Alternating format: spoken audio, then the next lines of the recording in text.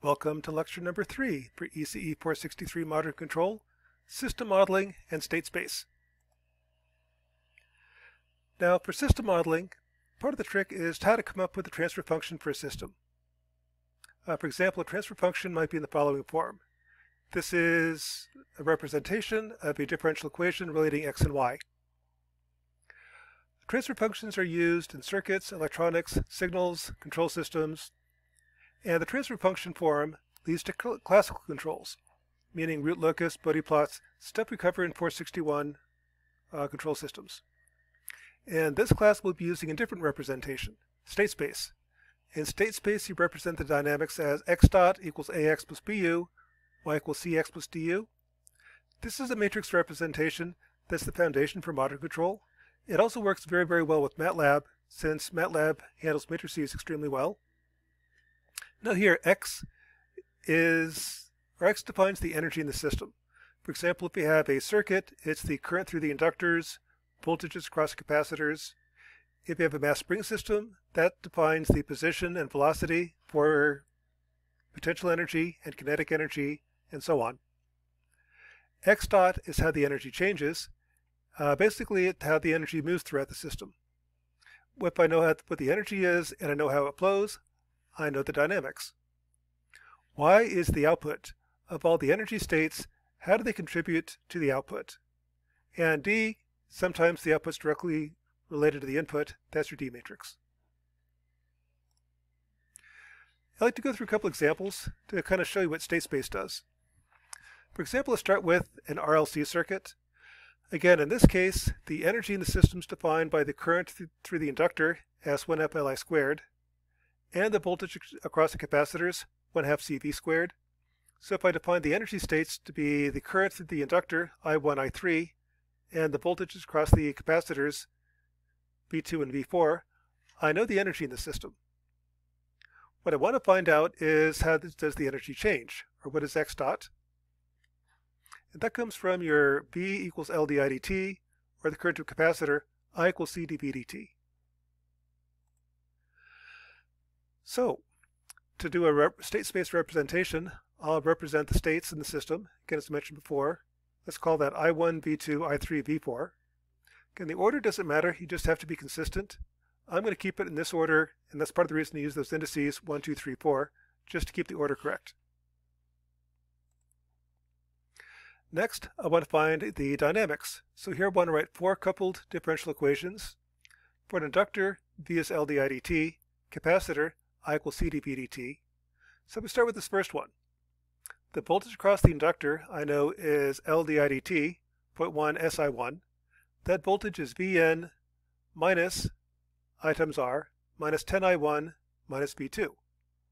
So there's the voltage across the first inductor, and that's L di dt.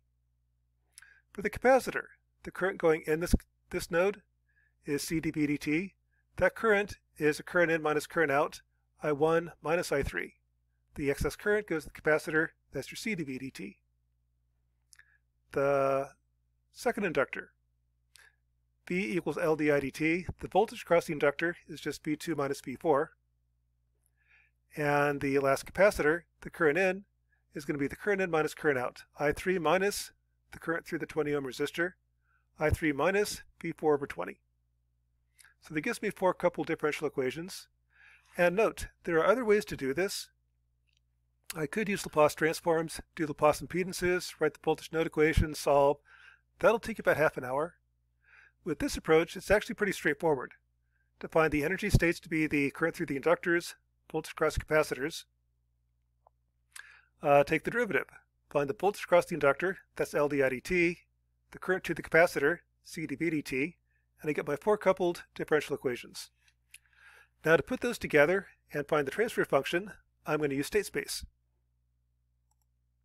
For a state space, I'm going to take those 4 equations, solve for the 4 derivatives. Now we'll put this in matrix form.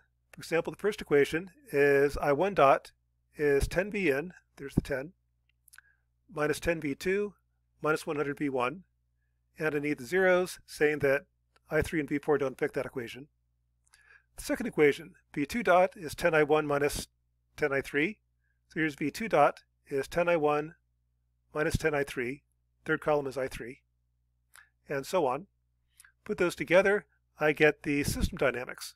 Your x dot equals AX plus BU. So here's A and here's B. The output depends upon what you're measuring.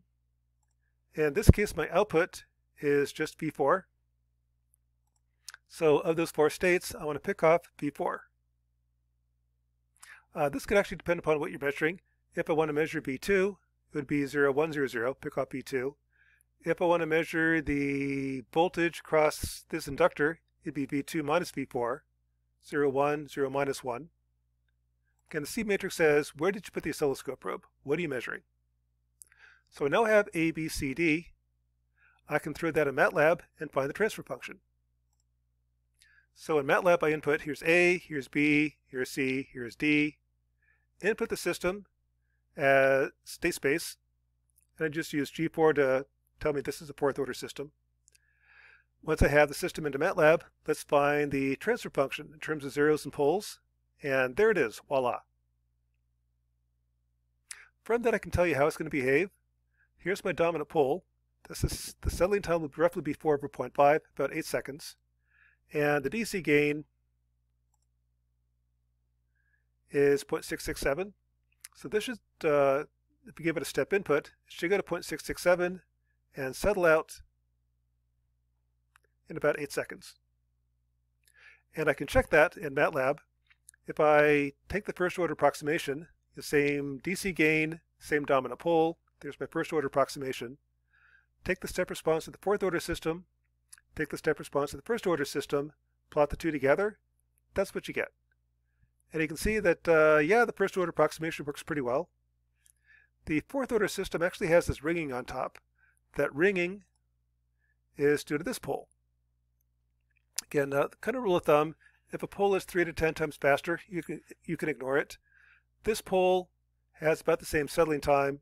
It's going to be half of 0.75, 0.37, and a complex part. That's what we're seeing right here. There's ringing, that's a complex part, about the same settling time. So this actually has a complex pole plus the real pole. Yeah, maybe third order approximation would be better. But the first order approximation captures the shape pretty well. Again, notice this is an advantage of state space.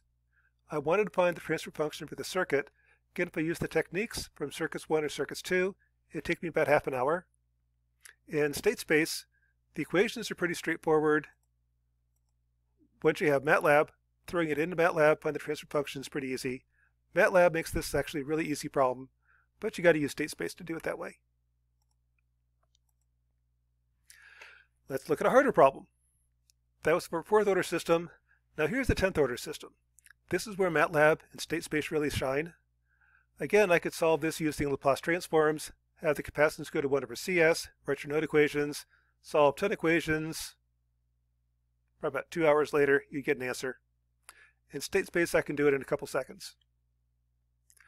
To find the transfer function for this guy, what I want to do is the same as before. The energy states will be the voltages across the capacitors, V1, V2, V3, and so on. I want to find out what is the current of the capacitor, C dV dt.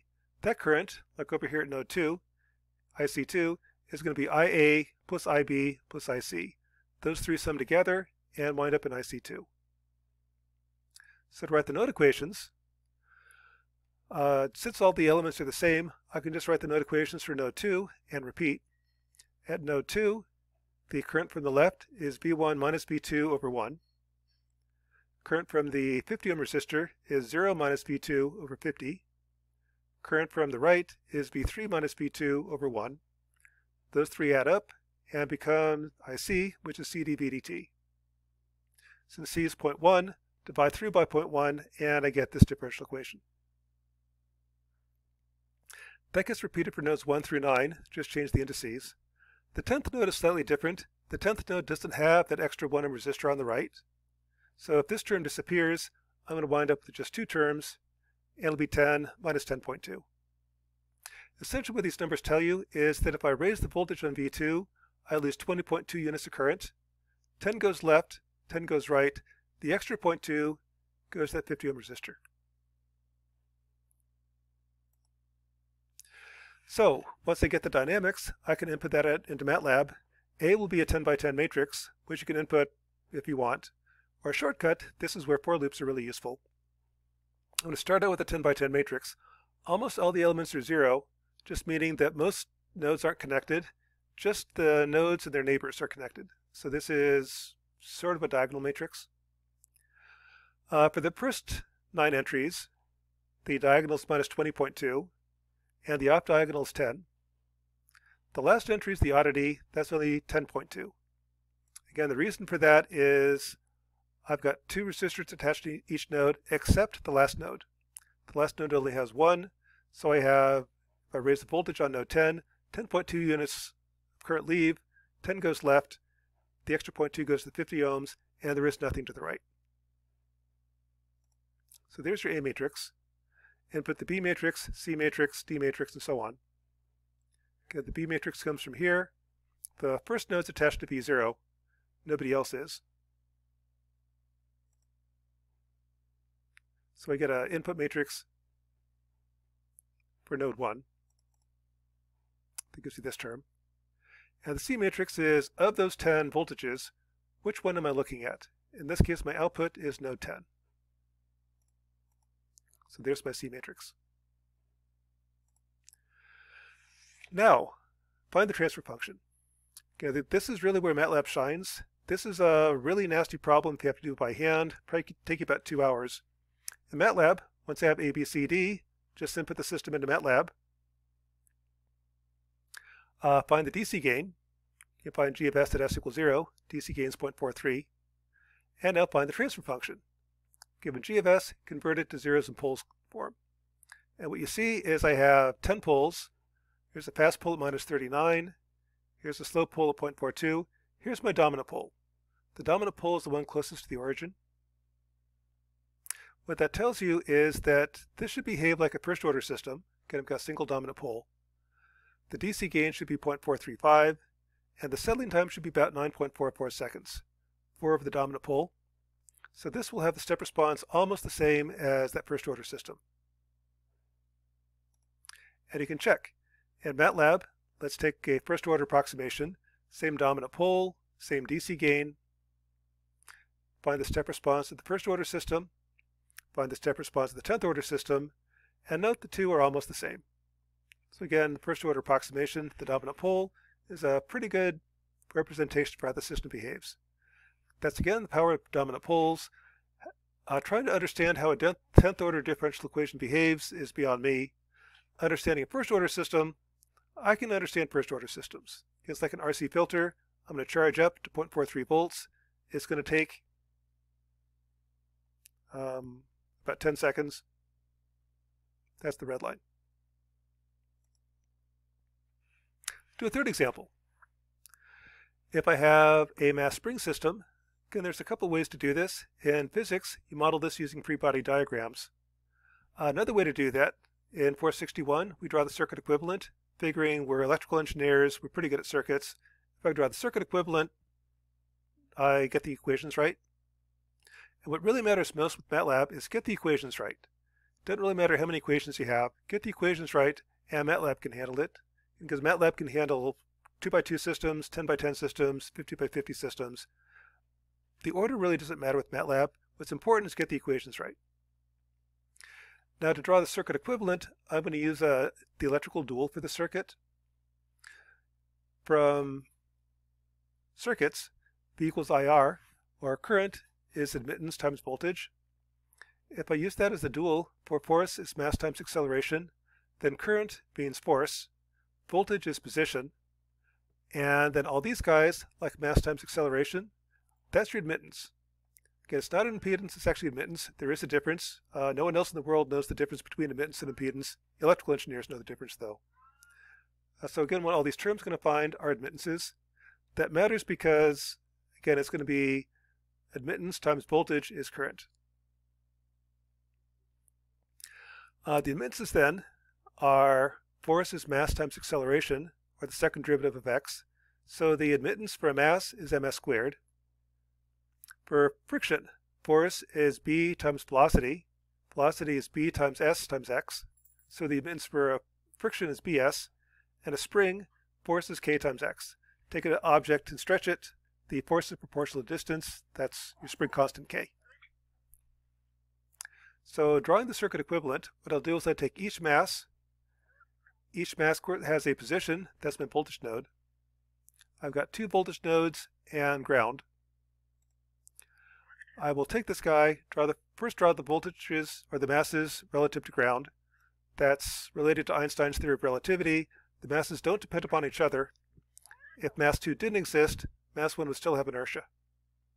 So take the masses relative to a non-accelerating reference frame or ground, mass 2 to ground.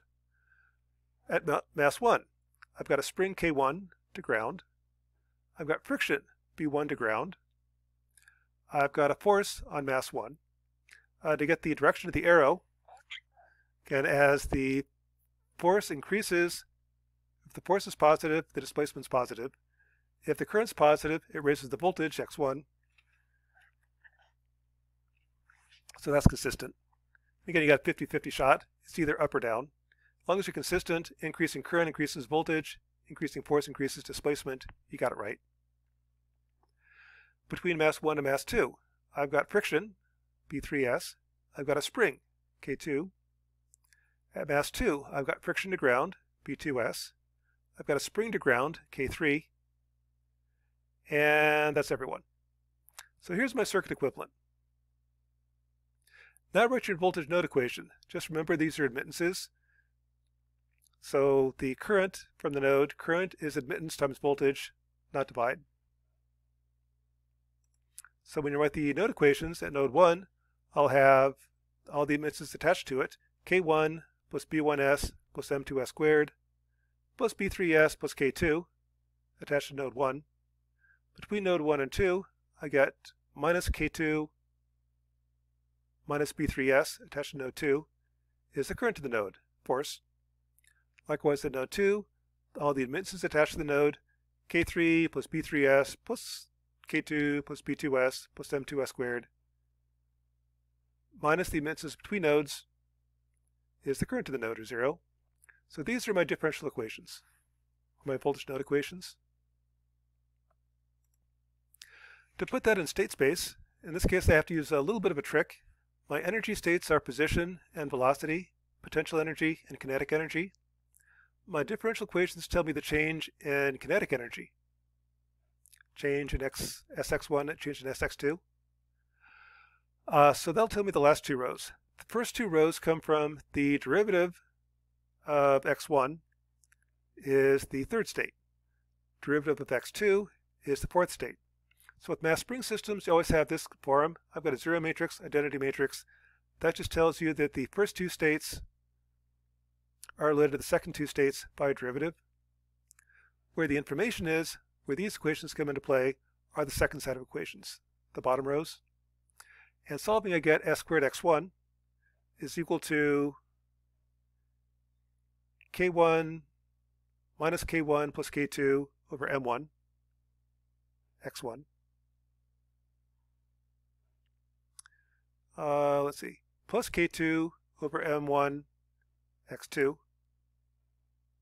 minus b1 plus b3 over m1 times sx1. There's the s, x1, here's the sx1. Plus b3 sx2, there's b3 sx2, and so on. You can notice here's your spring matrix, here's your friction matrix, negative on the diagonal, negative on the diagonal. That's just kind of one way to check your answers.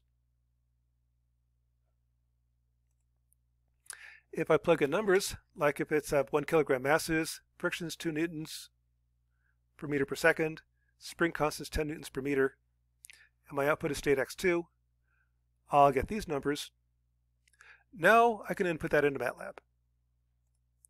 In MATLAB, I just input the system, A, B, C, D, input that as state space, then convert to zeros, poles, and gain, and I have 2 sets of complex poles. The eigenvalues are -1 plus minus j3, -3 plus minus j4.58. Really, these are pretty much all the same magnitude, so there's really 4 dominant poles. If I were to say this guy is close to the origin, it's more dominant than that pole, though it's kind of hard to ignore this one. If I chose the second order approximation, I'd want to keep this pole, the pole closest to the origin. What that tells me is the settling time will be roughly 4 seconds. It'll oscillate at 3 radians per second. And the DC gain is something. If I plot the step response then, here's the actual fourth order system. Here's the second order approximation. And notice I've got the correct DC gain because I forced the DC gain to be the same. I've got the same frequency of oscillation. I've got the same settling time. It's a pretty good approximation for the system, even though this is only about 3 times faster. And also note that I was able to find the transfer function pretty easily using MATLAB. So in summary, state space makes modeling RLC circuits much easier, where here the states are the energy in the system. That's the current in inductors, voltage across capacitors. State space also makes modeling mass spring systems fairly easy. I just convert to a circuit equivalent and write the node equations. With MATLAB, I can find the dynamics of 10th order systems pretty easily. What's most important is to get the equations right. If I get the equations right, then MATLAB can input the system and find the transfer function and find the poles. Again, what's most important though, get the equations right.